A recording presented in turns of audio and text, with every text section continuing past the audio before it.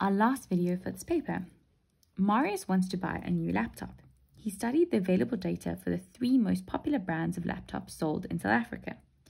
The box and whisker plot, so that's what these are, you should be able to recognize what that means, show in percentages the spread of the market share. Market share basically means how much of the market, right, out there do they own, right, or do they kind of like capture, and I'll speak to that in a bit more detail now, of the Samsung, Apple, and Huawei laptop brands from the 4th quarter in 2019 to the 3rd quarter in 2020. Okay, so box and whisker plots. So Huawei, right, remember the box and whisker, this would be your minimum, that would be your maximum. This is what we call quartile 1, that's what we call quartile 3. This one's quartile 2, but can also be called my median, which means the middle. Okay, so here it's saying the median of Huawei, its market share is 21.5%. Okay, so that is the middle value for Huawei. The middle value for Samsung is 17.75. The median or middle value for Apple is 13.15. Okay, so this is basically showing you the maximum and minimum over that period of time. Okay, from the 4th quarter in 2019 to the 3rd quarter in 2020. So this is where it was at its max. That's where it was at its min. We don't know when in time that was, but it's over that period of that interval. Then it says, use the box and whisker plots above to answer the questions that follow. Write down the name of the most popular laptop brand. You wouldn't have thought that was a difficult thing to say.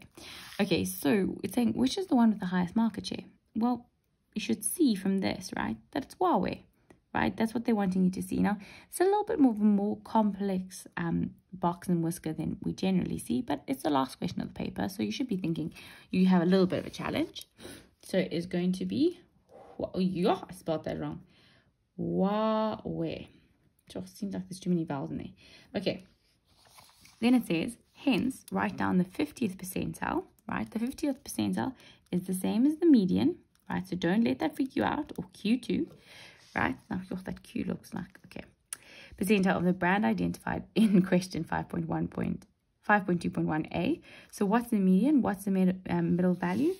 It's 21.5%, right? That middle value there. So don't just say 21.5, right? It tells you specifically that it's in percentages. So put in the correct unit, right? Don't mess around.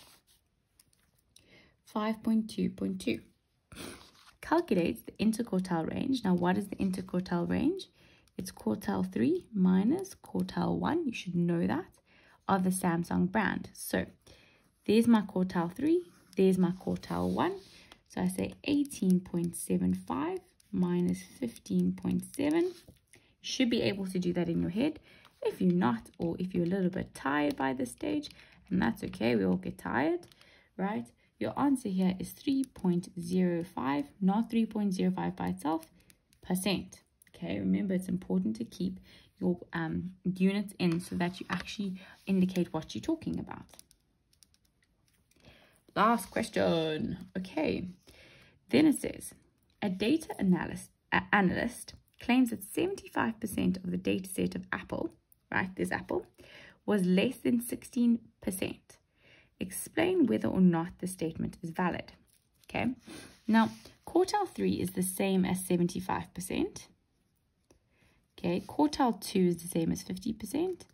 And quartile 1 is the same as 25%. So over here, quartile 3, which is talking about 75%, is 15.95%. Now you could be saying, Margie, what are you talking about? Talking about all these percentages. Okay. So basically, everything below 15.95%.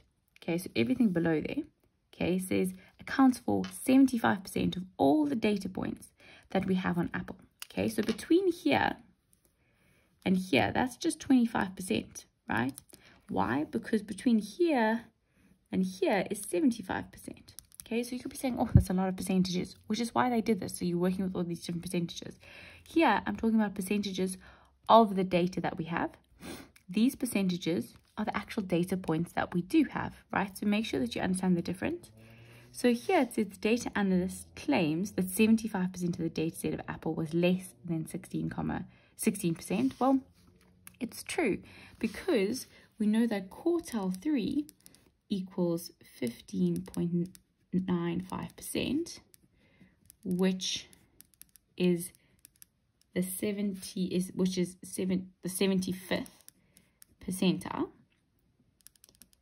Okay, so Q3 equals 15.95%, which is the 75th percentile. Therefore, you have to say it's true because it specifically says explain whether or not his statement is valid. Therefore, you say it's true or it's valid, and then you get your 2 marks, and you have done spectacularly. Well done on finishing the paper.